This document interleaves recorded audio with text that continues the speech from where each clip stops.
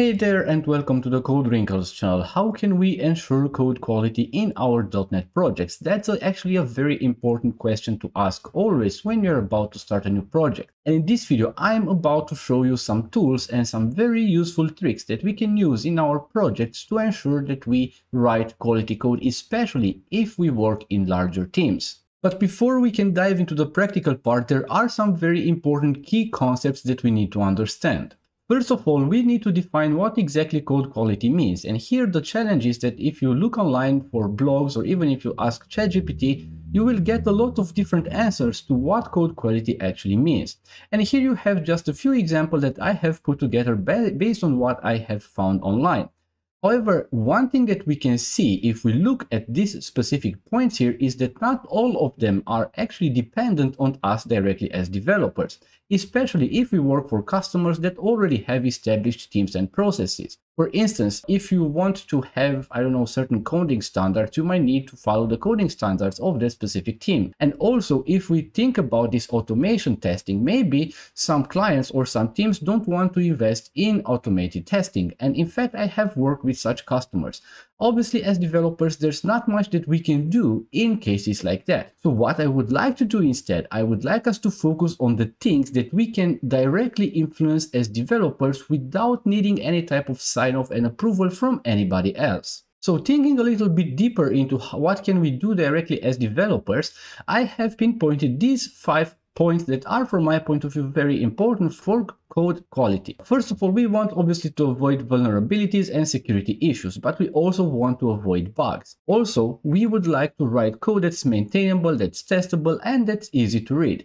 And last but not least, we want to adhere to agreed coding standards. And that's a very important topic. Before you kick off any project with a team, you need to define exactly, okay, what coding standards do we want to follow in this specific project? And once this is agreed, we need a way to enforce it. And we'll see just in a few minutes how we can do that. Now the question is, can we maybe use some different tools or techniques in order to ensure that we write quality code and that we don't rely only on code reviews?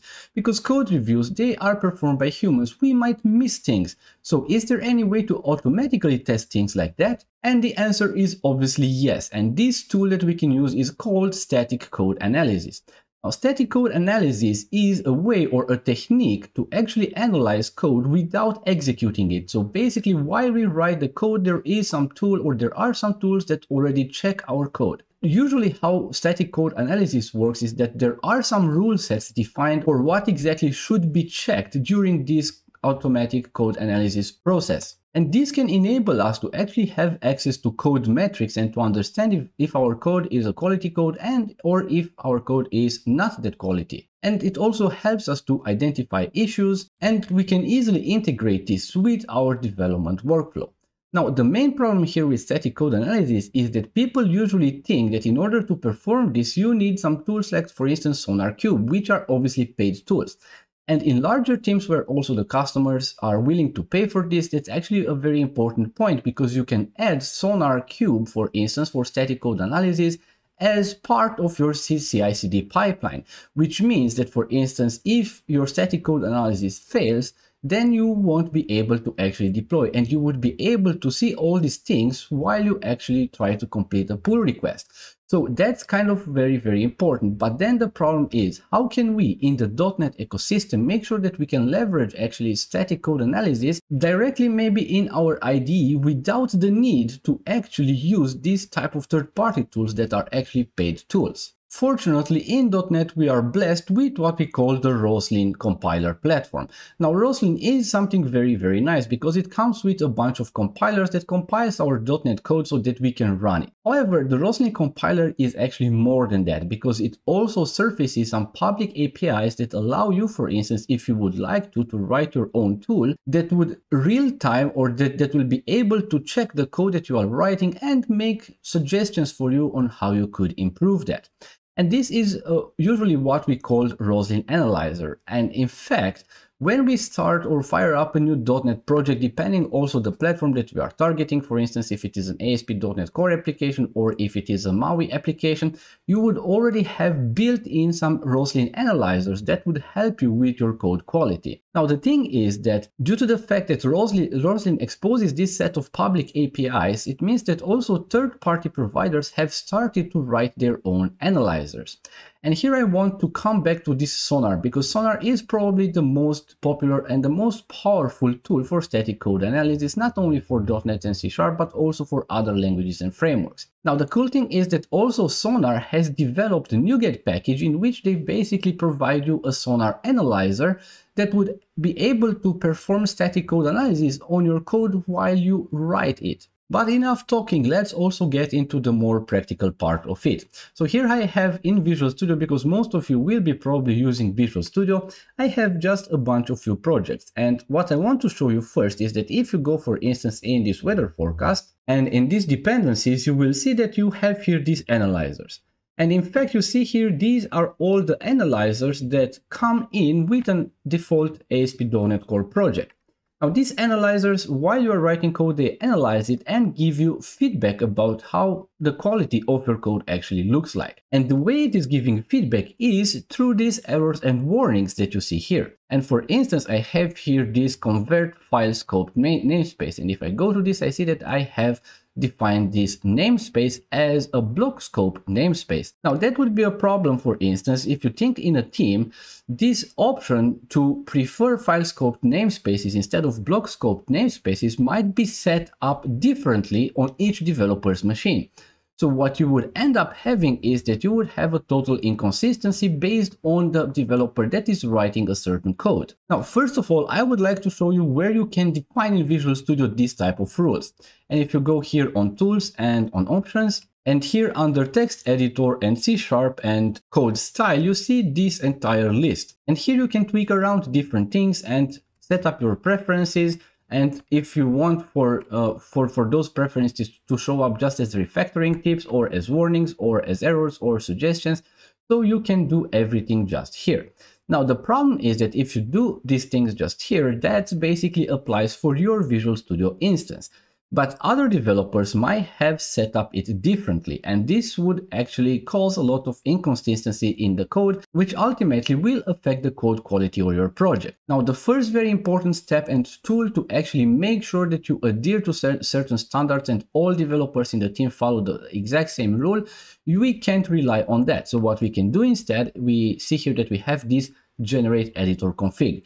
Now, editor config files are very powerful and are not only specific for Visual Studio, they are specific for literally all IDEs.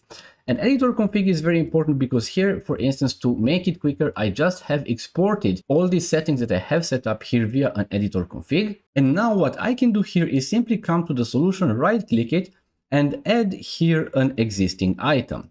And in this existing item, I would choose this editor config file and I will add it to the solution as a solution item. Now, the thing is that this file needs to be committed to source control. And what it actually does is that in that case, no matter who from your team actually checks out the code and starts to write something, all the settings that you define here are actually applied. Now, Visual Studio also has this very nice tool that kind of like has also visual representation of what we have in that editor config file. But in order to make it clearer for you and to see exactly how this editor config file looks like, I will open this here and I will right click here and I will open this with Visual Studio Code. And this is the editor config file and how it looks like under the hood. And basically you can come here and tweak around with everything with all these specific features. Now, if you take a look here, there are a lot of things here that are configurations for the IDE and the way that we want to write code that a lot of times cause us a lot of headaches when we work in teams. For instance, if we want to use tabs or spaces. So these are really, really very important. Here you see that are a lot of different things that are defined and that you can actually tweak around. Okay, so now we are a step further in our journey or quest to make sure that we write quality code on our projects when we work in teams. Now, the next thing is that the default Roslyn analyzers that you have and all the possible settings that you might have don't actually maybe cover everything. And for instance, if you just rely on the Roslyn analyzers and then for instance on the project you have also SonarCube that runs static code analysis during the CI/CD pipeline process, then you might have there errors or warnings that you don't catch here in this IDE. Now, one thing that we can do here is, as said, Sonar have actually created their own NuGet package with an analyzer. So it means that we can go here to the solution, manage the NuGet packages, because I want to have this for really all the projects in the solution, and I will search here for Sonar. And this is the SonarAnalyzer for C#.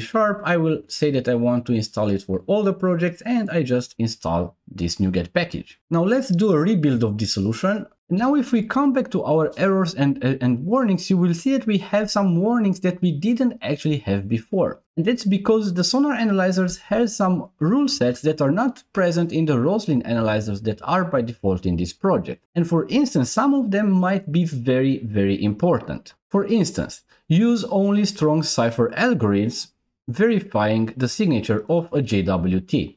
And if we go here, we see that actually the problem is here and it's underlined, and we didn't get this problem before, and actually this is a security issue that's actually fairly high. Now to solve this issue in this case is very easy, because the only thing that we would need to do is to always verify the signature of a JSON Web Token. But you saw that the regular analyzers didn't actually get that before, but the SonarAnalyzer did get this type of issue, which is once again a security vulnerability, so it's a very important one. The next thing to take care of is that all the Sonar or all the warnings that we have or errors from the SonarAnalyzers, you see that they are prefixed by the S letter. So this is how you know that this warning actually comes from the SonarAnalyzer and not from anything else. I will go back here to false because I want to have still all this type of warning. Cool, and now we can actually move on to the next and last topic to ensure code quality on our projects. Now the problem is that most of the times you will get a lot of warnings through this process of static code analysis.